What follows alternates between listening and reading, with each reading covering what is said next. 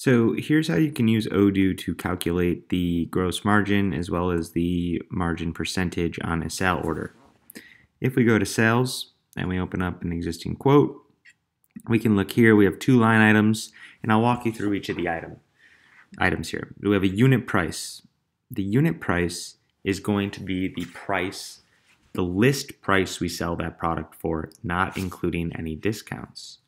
Cost price is going to be what we paid for that product.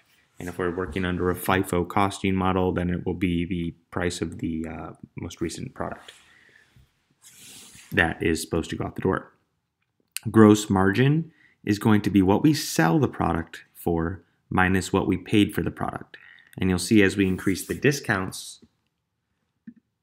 the margin decreases per product.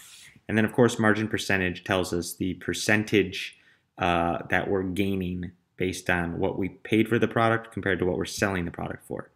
So if I have a list price of $12.99 and I have a cost price of $9.99 and I give a 10% discount on this, or let's make it simple, 0% discount, I'll see my margin is $300, which is roughly 30.03% greater than what I paid for it. And then down here, you'll see this little number is going to calculate the average across all our products that we sell per order, the average percent margin. So if I have a product, if the cost price goes up to, $5,000, obviously it's going to have a negative implication. I could sell it for $7,500. See, it's going to calculate everything here for me automatically. And then obviously I'll see my total margin gained per product down here calculated at the bottom. So as you're adding your products in here, Odoo is going to run those calculations automatically. You're going to have all that visibility. You can see if I give somebody a 20% discount, what's it doing to my margins? Right? It's low. 20% discount is going to take, if I give them a 0% discount, you'll see my margin's 50%. My gross margin is $2,500. My cost price is $500. My unit price is $7,500. My list price. If I give them a 35% discount, it destroys my margins. I lose money at this point. Margin's down 2.5%. I actually lose $125 on the sale of this product based on what I paid for it, based on the unit price. If I give them a 17.5% discount, I'm up 23.75%. Still, I'm still making $1,187. So maybe a good deal. But look what it does to my bottom line, and look what it does to my average. Versus if I give them a 10%, it's going to boost everything.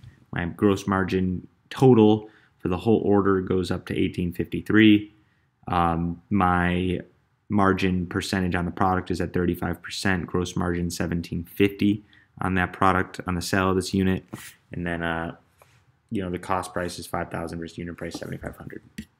So if you have any questions on how that works, obviously, if you print an order out, it's not going to show any of that information on it.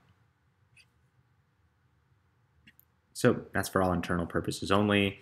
And if you ever want to, go back and report on that information, as I've showed you before, we could look at the order reference, and from a measure standpoint, we could easily pull up in our margins per order, just like that. And if you want to be able to look at sale order, like the actual line item margins, this is where I'd recommend the sale order line report, which I have to activate. And someone would activate this for you while setting up the product.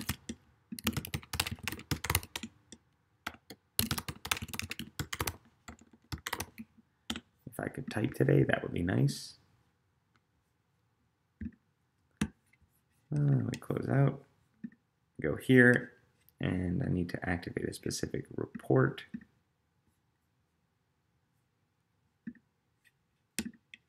Now I can look at here based on product, and I will be able to see here my margin percent and my margin, and then I can drill down and look at all of the actual the salesperson per product, or the customer I sold these products to, or the orders these products are on.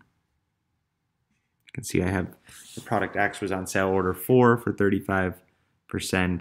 It was on, and then SO4 for next product was 103.66 in margin, which was 16% of the cost price. And I could easily drill down and look at the units and drill into that specific order here and see all those details. There's the 103.66, 16.06% margin, 25% discount.